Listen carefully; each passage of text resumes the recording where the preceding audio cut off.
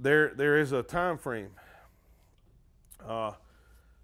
When she lays her eggs, she's going to protect the nest for a couple days, maybe a day, maybe just a night. You know what I'm saying? But she's going to protect it first, and he'll be gone. You know, Toledo Bend, I caught that big one at Toledo Bend. The buck was there, and all this kind of happened through that hour and some kind of process. They did their deal. The buck left. She was the only one there, so she had to protect it. Same thing at the end of the show when I caught that big one. I actually fished for that fish earlier in the day, but it was a buck about this big. I think my worm at the last time I was trying to catch it so I could get him out of there was about that long, and I still couldn't catch him. I mean, I was down like 6-pound test on a little 1/0 hook trying to get him to bite something so I could get him out of there. But when I came back to that one, he was gone. She was there by herself. It didn't take me 2 flips, and I ended up catching. So, but what I'm saying is, that fish right there, like if they're sitting there just like that, she's catchable. But the rolling around part and all that stuff, it's going to take you some time to get her to bite, or you just need to leave and come back and then try her later, because she's in that process. So it's kind of when she's done, then she knows there's eggs there, she'll protect. And you'll see, because there'll be brim and stuff. You know, I guess the fish eggs and stuff, they give off some kind of scents and things like that. So there'll be brim around. You can tell when things happen. I never catch, if there's 2 in there, I always catch the female first. So this is where it gets fun.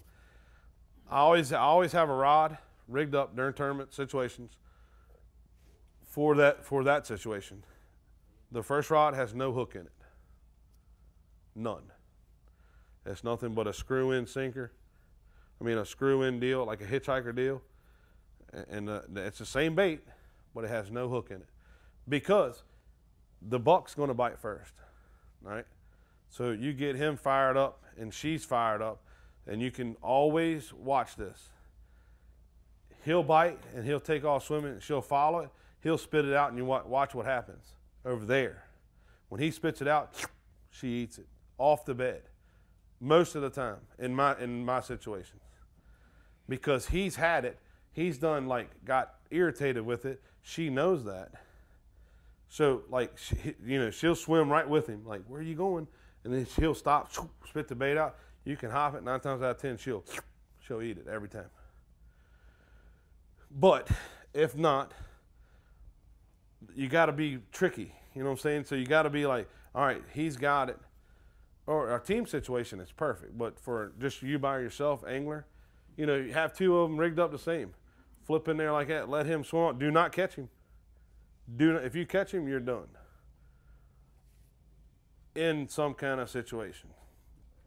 If he takes off swimming and she never leaves the bed, smoke him.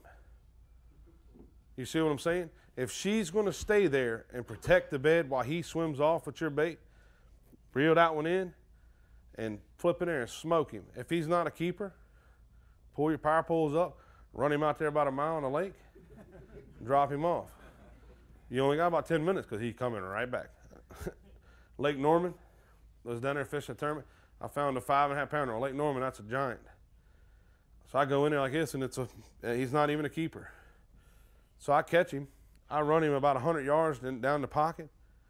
You know, threw him out. He beat me back to the bed. I said, okay. So now I spent another 30 minutes trying to catch him again, because she wouldn't do nothing. I mean, I could do whatever, but when he'd swim off, she'd go straight to bed. I knew when I caught him, so I caught him this time. That's right.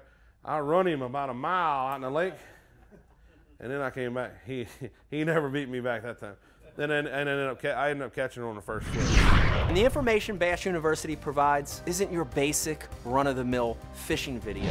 This is specific information from A to Z to help you learn, get to the water, and become a better angler quickly.